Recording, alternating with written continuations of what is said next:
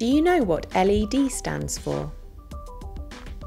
Light emitting diode. A diode is an electronic component which allows current to flow in one direction. Not that one direction. When current flows through a light emitting diode, it will glow. You can get LEDs in lots of colours: red, yellow, blue, green. And you can even get LEDs which change colour. So is an LED an input or an output? Bingo! An LED is an output because it sends information in the form of light. Look closely at an LED. Can you see that the legs are different lengths?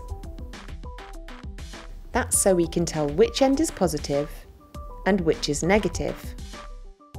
The short leg is negative and it's called the cathode. The long leg is positive and called the anode. It's important to know which is which because it has to be the right way round in a circuit to make it work.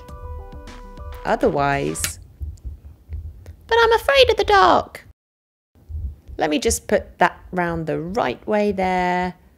Excellent. Do you know which direction current flows in? It always flows from positive to negative.